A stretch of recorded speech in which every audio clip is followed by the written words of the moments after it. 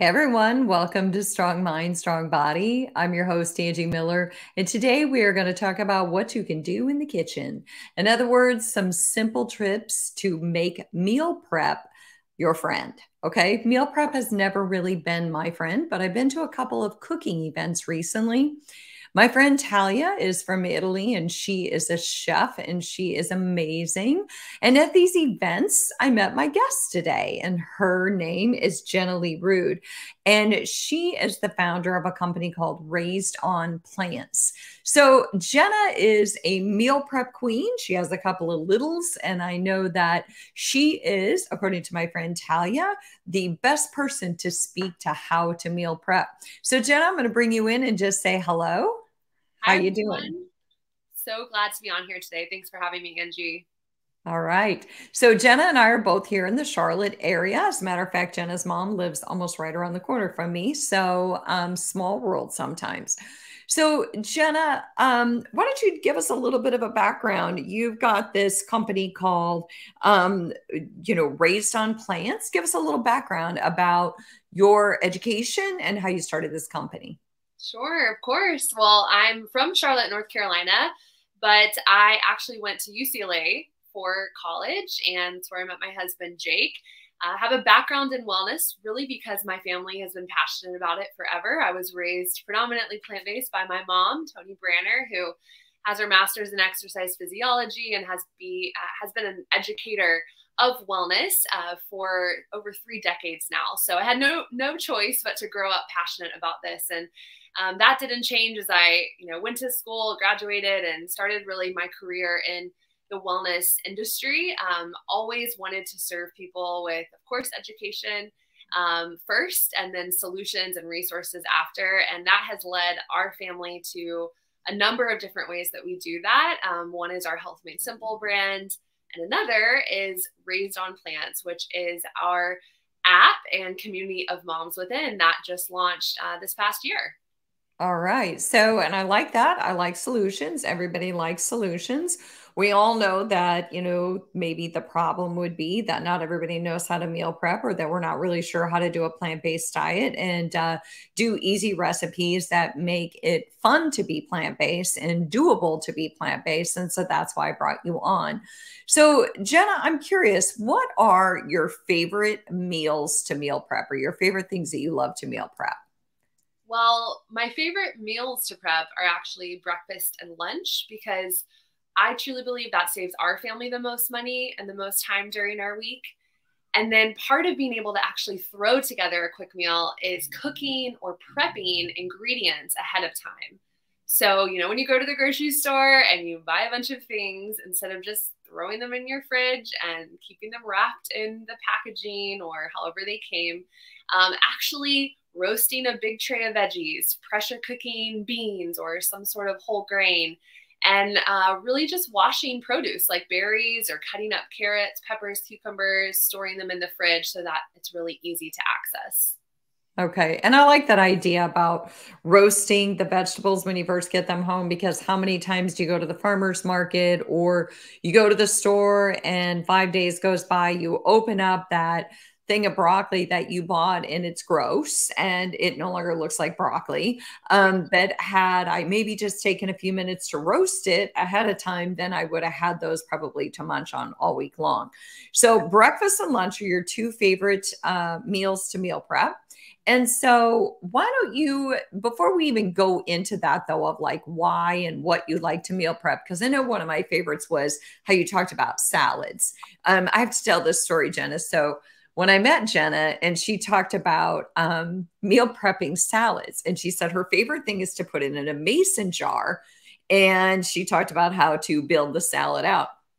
And I laughed and I said, "Oh, I thought that was only in the airport at the farmers market machines." And that was a joke, but I travel a lot and there are those machines now, and I believe they are called farmers market, where your salads come in a faux like plastic mason jar. So never thought about making one myself. But so before we get into those items, though, do you have a grocery list that you reference when you shop so that you don't do that maddening thing where you get home and you want to make something and you're like, oh, if only I had that one ingredient?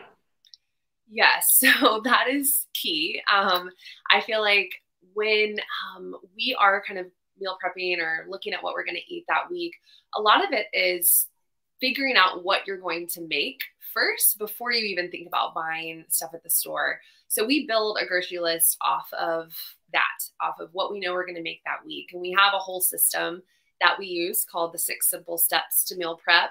We have a whole course on it in our app, actually, in a little refrigerator chart, and it makes it really fun and simple.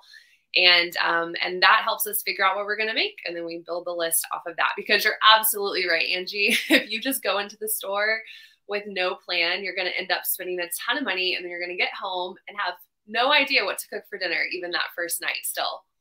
Right. So your goal then is you plan what you're going to eat first. And then once you know what you're going to eat that week, then you build your list according to what you're going to eat. Okay.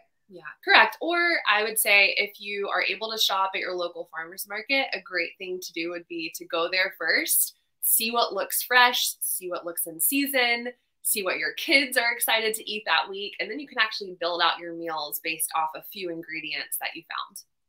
Oh, okay. Well, that's another great idea. Yeah, because I was just at the farmer's market this weekend and noticed that the avocados didn't do so well. So, but everything else did quite well. So let's break it down. We have to start with the salad, because you went through it so fast the other night that I was like, hold on, can you build salads for people who aren't super quick in the kitchen here? So let's start with, if you were going to meal prep salads. Give us the step-by-step and the why and the how. Okay. Sure. So, well, salads are a great example because a lot of ingredients have to come together to actually make the salad. And truly, you can get your entire kitchen completely dirty just from trying to make one salad for yourself at lunch. So I do think it's something that can save you so much time. You can get all of that into these beautiful mason jars at the beginning of the week. And so when you open your fridge, you're so happy because you just pull out that jar, dump it in a big bowl, and you have lunch right there. You're only really getting 2 items dirty. So that's why I love it. Also, if you go to work at an office, it's really easy to bring that with you. And it's just fun for the whole family. So if you have kids, this is a great activity. The jars themselves, what we do, and I'm going to use an example today of our mandarin sesame salad that we have as a recipe in our app. That's one of my favorites. I feel like I could eat it over and over again. So we're going to picture a beautiful mandarin sesame salad in our minds, and I'm going to teach you how to build that up. You would actually start with the dressing in the bottom. So we do a mandarin sesame ginger dressing with the salad. We would put that in the bottom just a little bit, maybe an inch or so, depending on the size of your mason jar. I like the really big ones because I like to eat my salads out of a mixing bowl. And then from there, you're going to add anything that would marinate really well in that jar. So for this particular salad, I would do mandarin oranges, some cucumbers, and a little bit of edamame. I really love the frozen edamame that you can get at lots of stores now. That's so easy. Just run it underwater and it kind of dethaws. And then from there, you're going to keep building up your ingredients. So next I would do the broccoli slaw that we like adding to that salad, which is a mix of broccoli, stems, and carrots.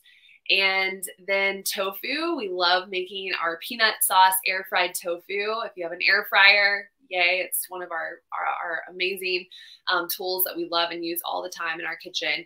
So that would go in next. And then you're going to pack in the lettuce. And I mean as airtight as possible. Pack as much as you can get in there so that it's airtight and that it actually will last and keep in your fridge. And then on the very, very top in that little space before you put the lid on your mason jar, you're going to put anything that would be kind of a crunchy addition to your salad. So for this particular one, we do slivered almonds on the top, and then we just screw on the jar and pop it in the fridge. That sounds amazing. How long does it stay fresh then? Depends on your ingredients. If you make it right when you first buy your ingredients, and if hopefully they're fresh coming from the store, wherever you got them, then it'll last, I would say, anywhere between 5 and 7 days in the fridge, as long as you pack it in really tight. And of course, as long as you're not putting an ingredient in there that's going to be oxidizing really quickly and easily, like avocado, or if you're doing kind of a more fruit forward salad, some fruits can oxidize pretty quickly too. So for anything like that, we like to save that on the side, and just after you dump it into the bowl and mix it all around, you can, cut some avocado up and put it on top if that's something you want to add to your salad. But I would say 5 to 7 days. If not, I think you'll eat them faster than they'll go bad is my prediction.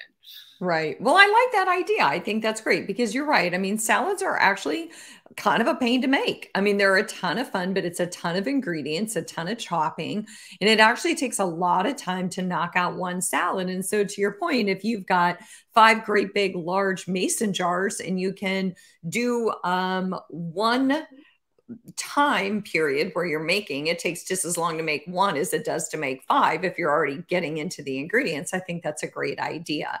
So 5 to 7 days for that one. So what else do you like to meal prep? Give us another one that is fun and easy to do for meal prepping.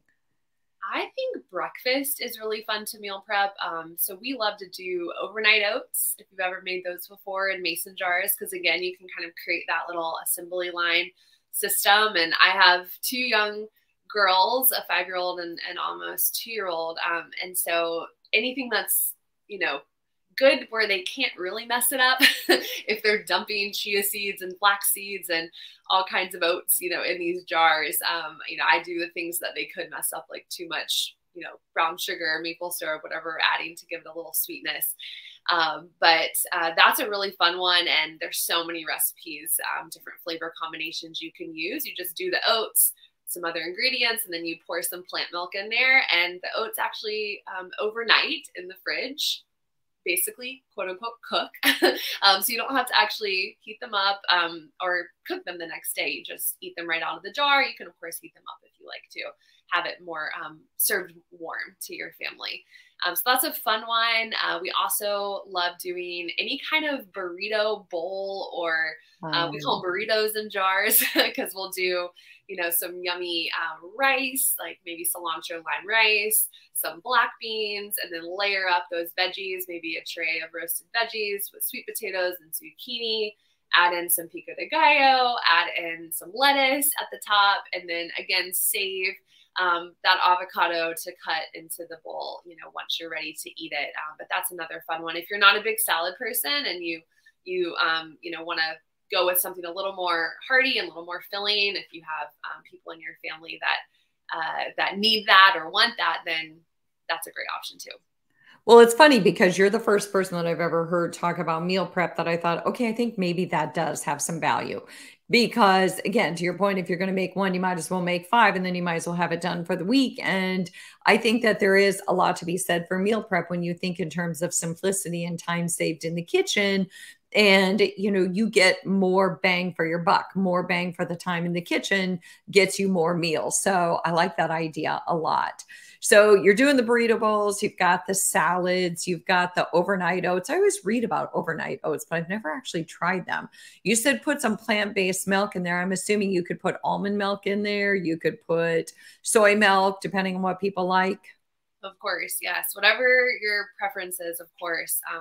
Our favorite, I think, is either the almond milk or oat milk these days. I'm a coconut milk girl too. I love the flavor of coconut, so we'll do that sometimes. But another thing that we actually love doing, and this might help you, is whenever you are cooking anything in your kitchen, just make double or triple the recipe. And if you have a bigger family, you might have to even do more than that. But whatever you can fit in your pot or in your oven, make that, because then you have leftovers on leftovers, and that will save you so much time and, again, money as you go through the week. And if you get tired of eating the same thing at some point, which you probably will, then just put it in the freezer. And then that's how you're kind of building up these save the day supplies that come in handy when you are standing there at 5 p.m. and have no idea what you're going to make for dinner.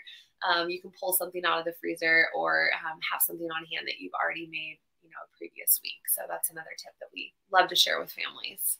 I think that's that's a key issue is I think for a lot of us, it's that same thing of we go to the grocery store, we're not really sure what we're going to get because we don't really have in mind what we're going to make. And then the other one is what you just said that you get to the kitchen, it's 5 o'clock, you're like, okay, I'm starving. What am I going to make? And if you do, like I'm cooking a huge pot of rice right now, and I always like to have rice sitting around. I like to have certain things sitting around that I know I can kind of mix and match. I can make different types of bowls, that type of thing with those ingredients. So I think that's a great idea. When it comes to meal prepping, do you have any been there, done that? I've made that mistake or things that people run into when they try to meal prep? Yeah, I would say just being a little too ambitious with it. Sometimes, I'll have these grand plans of prepping everything for the whole week and having it all organized. And I'm pretty much just setting myself up for failure as a busy mom. And so I think just choosing, one or two things that you can make on a Sunday night or whenever your week starts for your family, and then building off of that as the week goes, or even like I said before, just prepping the ingredients so that, like you just said with the rice, like just so you have stuff on hand that you can get creative and throw meals together, and just be prepared for the inevitable moment that you need a quick meal. But a lot of your success is going to be in the planning part of it, not even necessarily the prepping part. It's actually knowing like, we are going to eat this week, because then you're not trying to be creative when you have kids dangling off your body or when you're running home from work, post working out and you're sweaty and starving. Like you have to know what the plan is. And that will keep you from just door dashing a random thing or just, eating something that maybe you're not excited to eat. That's not going to be nourishing for your body because it was just quick and easy. Yeah. Well, and I think also knowing how to put the ingredients into the jar. Like when you were talking about, what would go into the actual dressing before, because obviously you don't want to pack that lettuce down there or that spinach down there because it's going to get all really super gross. So, but I think that there's probably some trial and errors in trying to food prep and then realizing, oh, I think I maybe shouldn't have put that so close to whatever ingredient it might have been. Is there anything else that you think is super easy to meal prep that's really nutritious that stores well in the refrigerator? You did the burrito bowls, you did the overnight oats, you did the salads. What would be another one?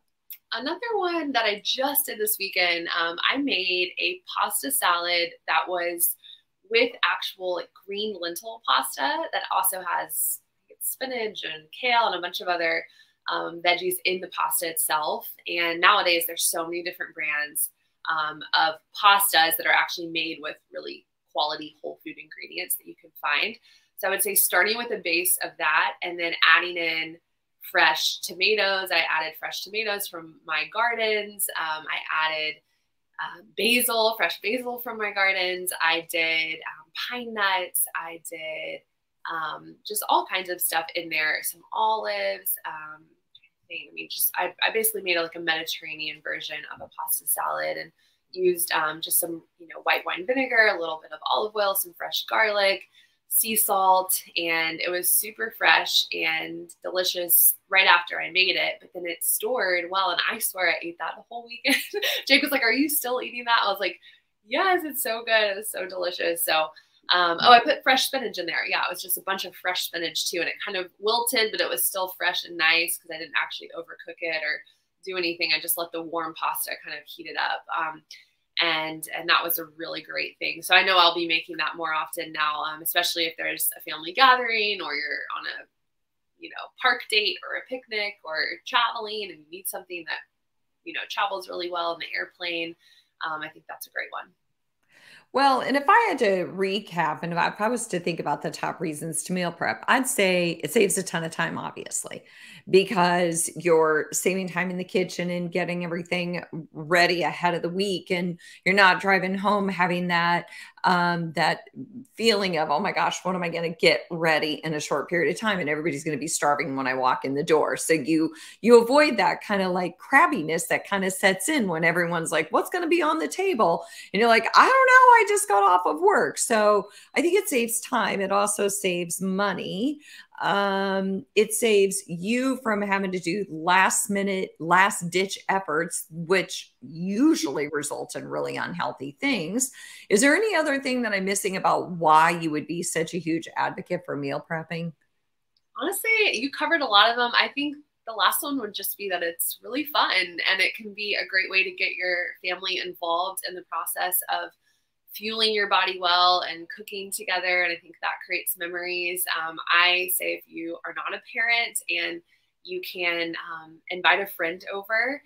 We actually in our neighborhood sometimes have salad in a jar parties where a couple women will come over and we'll just all bring some ingredients and prep salads together for the week. And it's super fun.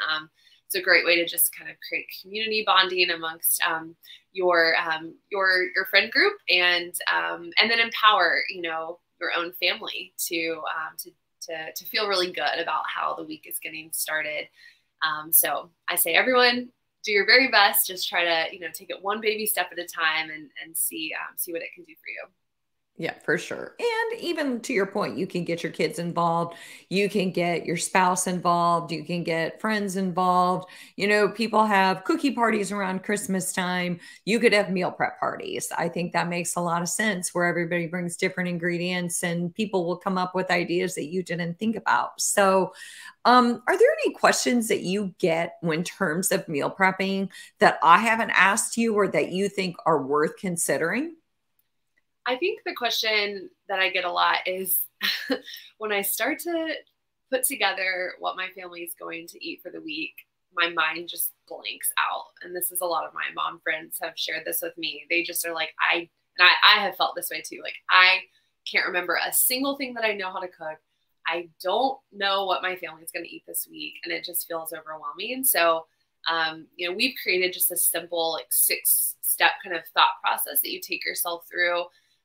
One being, think of a soup or a stew that you love or that sounds good to you this week. So something that could be made in a crock pot. I think that's a good place to start. Once you have that written down, like, okay, we're going to make that this week. Then you're going to think of a salad or some sort of a power bowl. Like we talked about the burrito bowls, right? Something that could be in a mason jar or that's going to have a lot of variety of colors, lots of different fruits and veggies in it. That's going to help you eat the rainbow.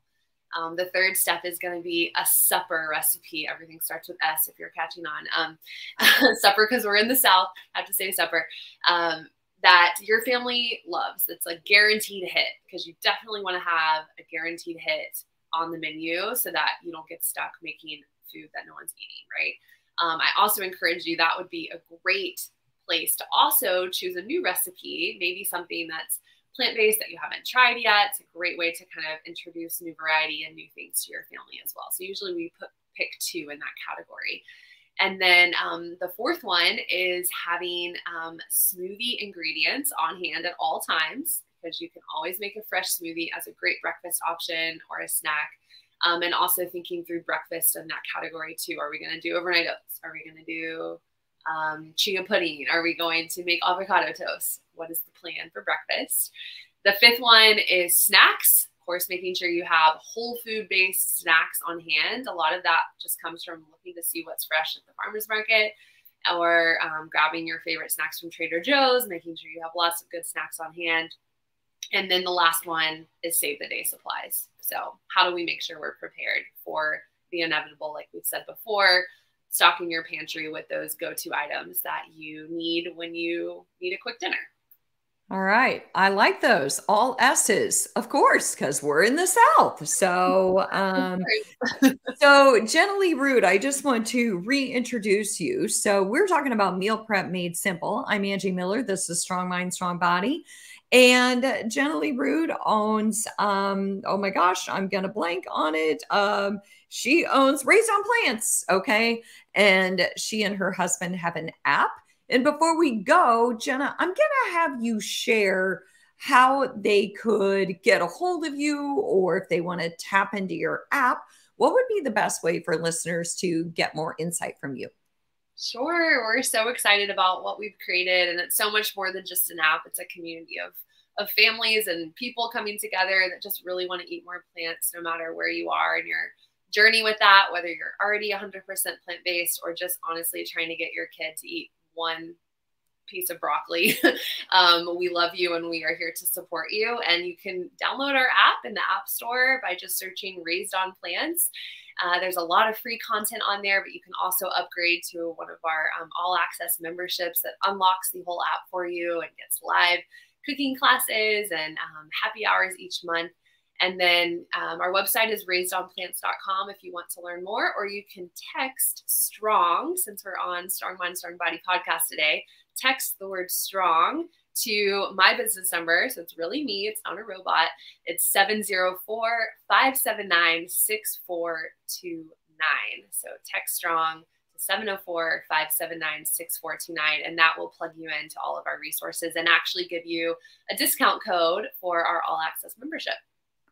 Okay, well, thank you so much. So, Jen, I'm really glad you came on because I've always wondered about meal prep, and going to these cooking events recently has kind of opened my eyes to different plant-based recipes I never ever would have thought about. And it always seems so complicated, and you've kind of taken some of the mystique out of it, you and Talia, and it's been a lot of fun. It's also been, food is such a social thing. And so it makes a lot of sense that when you host events that involve food that different people make with different perspectives on what they enjoy, there were people who enjoyed baking, people who enjoy making salads, whatever it might be. So food is always such a social thing. I think it's a lot of fun to have food events. So Jenna, thank you for coming on, and thanks to all of our Strong Mind, Strong Body listeners. I'm Angie Miller. Thank you. Let me know if you have a question or if there's a topic you'd like me to cover, and we will see you next week.